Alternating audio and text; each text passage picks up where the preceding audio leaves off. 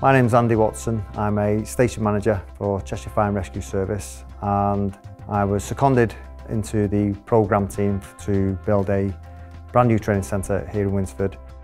Because over the years we've put into place fantastic prevention measures across the community, we've actually seen a reduction in the number of incidents that firefighters respond to. And with that reduction of incidents brings a lack of experience. So what we wanted to do was build a training centre that was realistic and immersive, so that when they do come here, they're faced with a range of risks that they would expect to find out there in the community. ISG have been great. They've come onto the site and they've looked at how we work in the fire sector, which is completely different to how the construction industry would normally work, because we've asked ISG to build a number of our features to be safe but unsafe, but we can still train in a safe environment. So we've built in our new training centre a petrochemical rig which we can set fire to, a number of terraced houses which we can set fire to, which have got to be able to withstand repeated burns over a period of time. And because Cheshire's got a large motorway network, we've also included a stretch of motorway with overhead gantry and a lot of key features that you'd expect to find on a motorway. We were partway through the build project when the coronavirus pandemic hit.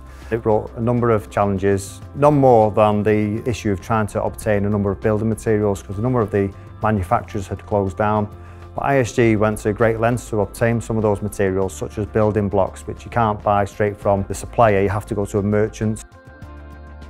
ISG were able to give us enough information that I could present that to a strategic level and keep the senior management team abreast of developments. ISG also kept us informed of the COVID secure mitigation measures that they would have on site to make sure that their contractors and subcontractors could work in an area that our teams were working in, and able to make sure that we were COVID secure and COVID compliant. The relationships that I built up with the project management team was second to none, really. It was really important to have that link so that I could get access to the site every day and to see how the design and development was proceeding. The feedback from staff that already are on site, as well as staff that have been attending and managers from above, has been fantastic. They are, I'll be honest with you, they're blown away by the scenarios and the build quality itself.